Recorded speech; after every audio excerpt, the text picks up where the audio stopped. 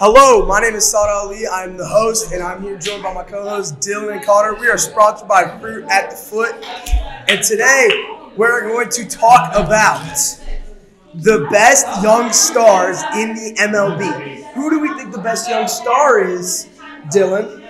Are we talking like the best young core, or like just one player? Just a single player. Bobby Witt Jr. Bobby Witt Jr. He's hitting for really high average, like 300. He needs to cut down the strikeouts a little bit. The power will come. And we got Connor here. Who do we think are the best? Yeah, best young players. I think Ellie did not prove well, he's just as good as Bobby Witt. Quiet on set!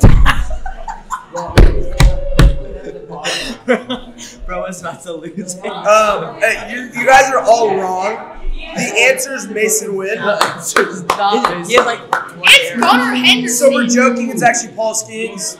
As much as I hate to say it, as the Cardinals fan on set, Paul Skeens is a generational type talent. He has insane stuff. You can throw 102 with your 100 pitch. Nasty, as I like to call it, a splinker. It's not really a splitter. It's kind of a splitter and a sinker. It's a little splinker. You got that slider. You got the swerve. He has all of it. He's the most unhittable. You're not supposed to touch the mic. Stop touching the mic. No, I want to be the host. No, but I'm the host. He's done the work in MLB Bro, he's not hating because he's on the Pirates. It's literally Gunnar Henderson. He might win. No, it's not. Okay, the Pirates are like the line to the MLB.